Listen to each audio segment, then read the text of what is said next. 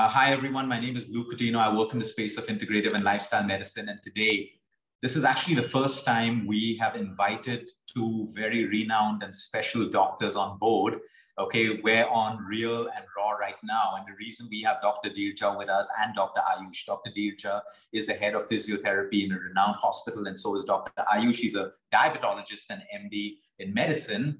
But it's something really exciting today. Dr. Dheerja is currently COVID positive day 4. And I feel bad stealing her time, but guess what? Have a look at her. She's glowing. Her oxygen saturation levels are excellent.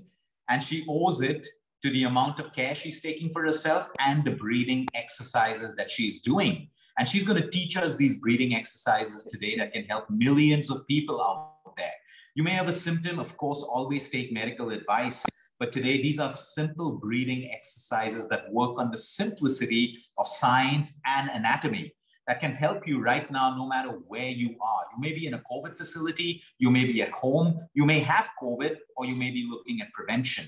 But we always say that the simplest lifestyle changes and the power of your breath is something that a lot of us do not explore. So Dr. Dheerja, thank you so much. Can you take a minute to introduce yourself? Can you please introduce yourself, what you do, what you studied, and then we'll move straight into the exercises. Right. Thank you so much, Luke, for introducing me and having me on this video.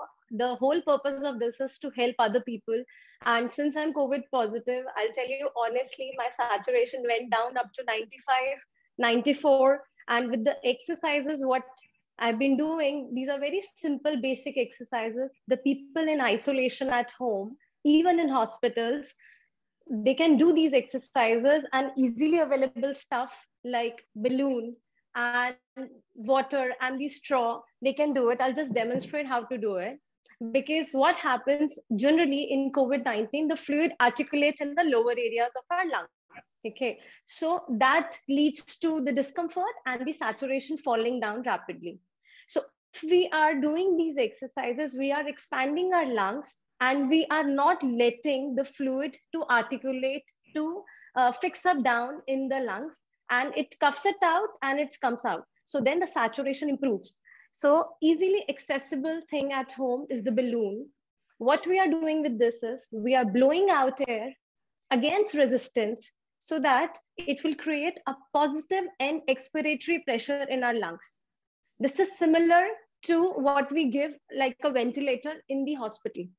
So with this, if we are keep blowing it out and giving the resistance to our lungs, it's going to open the tiny air spaces inside the lungs. And the saturation, you will see magically it's rising with this simple technique. So I'll just show you, you have to blow it 3 times with a deep inspiration in and that expiration with the pressure in this.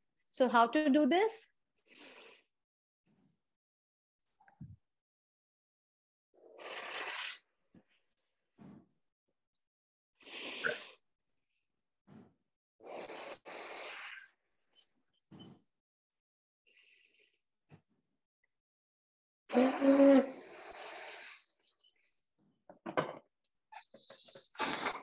Just make sure that you're not using your accessory muscles. So we just have to use the lung muscles and the diaphragm muscle for that.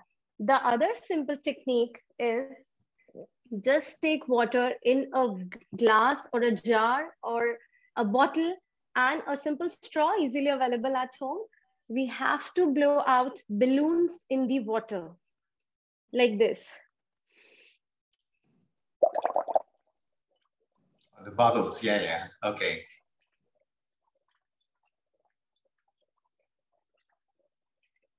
So this is one breath, right? You've taken one inhale and through one whole exhale, we're blowing bubbles through the straw. Okay. Expiration should be longer than inspiration.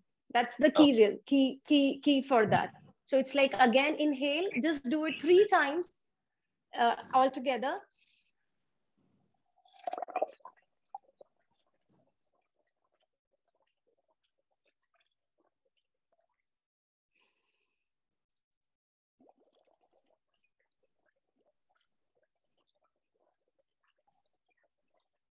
So this is the gentle way of getting the resistance. Like if people are not able to do this, like the elderly at home are not able to do the balloon, they can do this, making the bubbles in the water, and they can just imagine that they are blowing the balloon without the actual balloon, just like this. Inhale.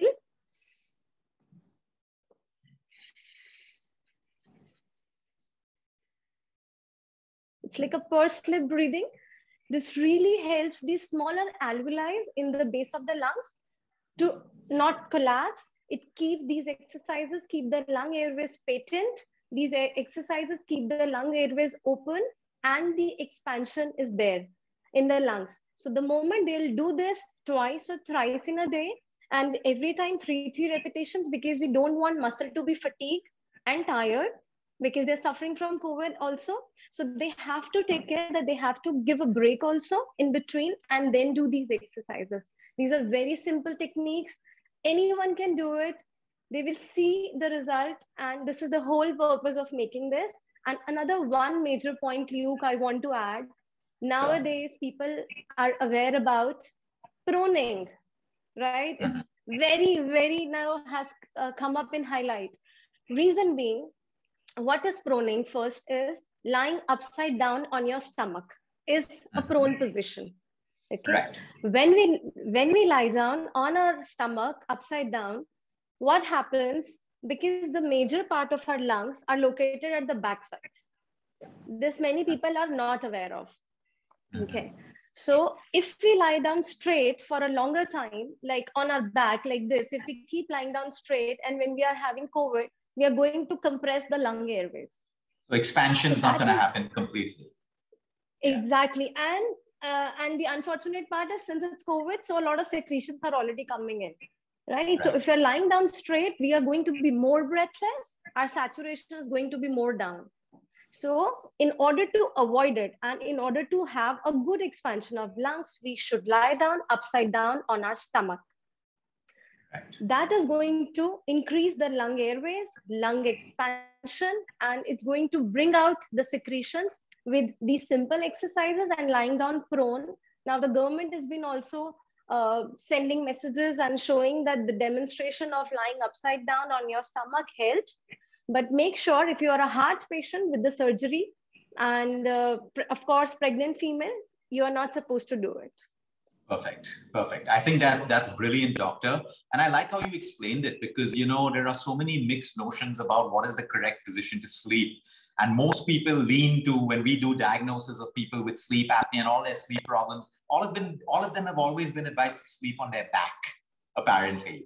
And I think it's amazing how you've integrated science and anatomy, and it makes complete sense. It makes complete sense what you're talking about. So there are 3 exercises that Dr. Dheerja has spoken about. One is a balloon, and you blow out into the balloon. And again, you take a deep inhale and try for the exhalation to be longer. If you don't have a balloon, you can mimic the same breathing exercise in a way that we call pursed breathing, or you can imagine you're breathing that way. The second is our favorite, because as kids, we were always told not to blow bubbles in our soda bottles and our glasses, but now we all have permission to do that. And I think it's so simple and so powerful. And the third is sleeping on our chests if we're not pregnant, and if we don't have a heart problem or we've not gone through heart surgery, and trying to sleep through that position and breathing for complete expansion of the lungs. Doctor, I like what you suggested, because a lot of people are going crazy with breathing exercises. They're overdoing it, thinking that the more they do, the stronger their lungs are going to be. So I like, let's see that. What's your saturation? I'll just show you. It was 95 before, now it has reached 99. Oh God. 99. I can see 99.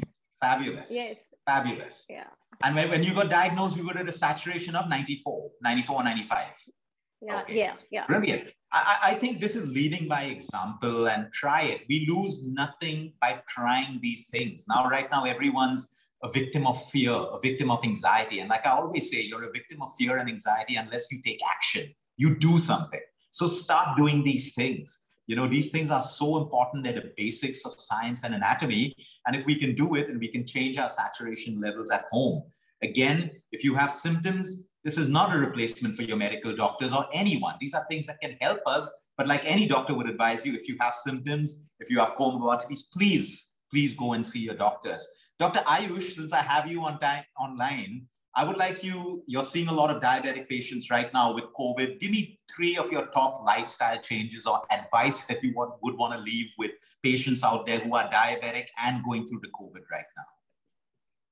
See, with COVID, basically the drugs that we are giving can cause the sugar levels to increase.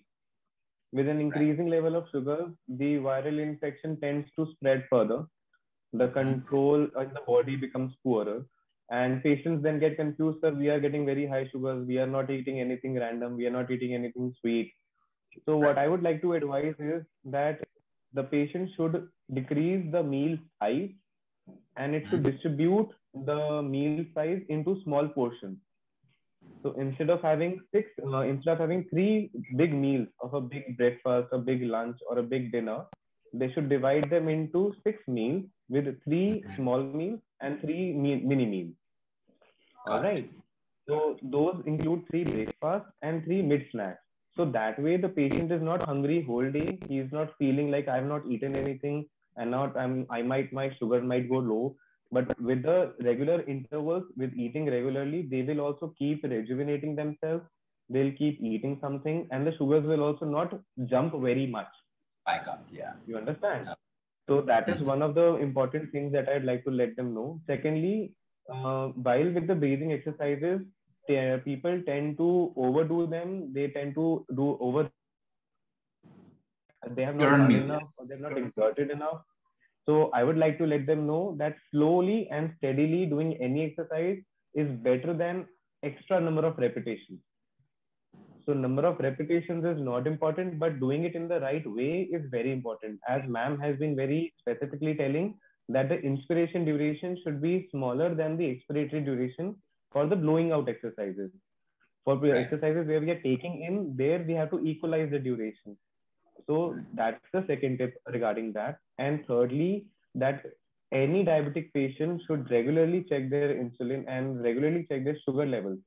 If their sugar levels are under control, so once daily is good enough. If their sugar levels are not meeting their targets, then it is advisable that they do it once in the morning, empty stomach, and once 2 hours after meals, so that they should know how the body is responding to the meals that they're taking and if any modification needs to be done accordingly.